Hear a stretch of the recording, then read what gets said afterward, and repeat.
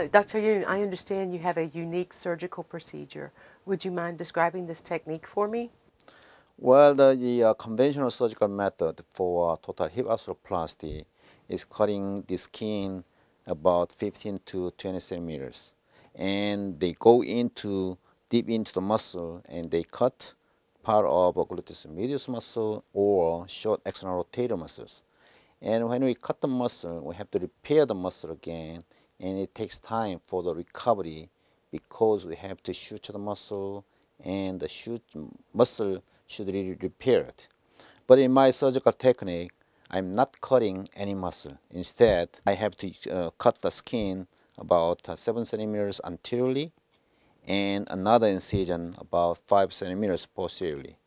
By doing that, we are cutting the femoral neck and insert the acetabular component in the anterior opening. And the second opening, through this opening, we insert the stem into the femur.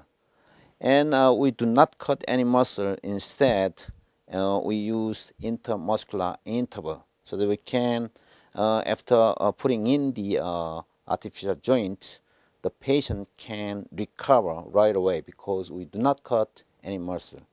Therefore, the patient recovery is really fast and the final function is much better than conventional surgery.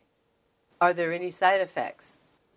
Well, every surgical technique, like a total hip arthroplasty, we have complications that is possible, but the rate of complications is really low.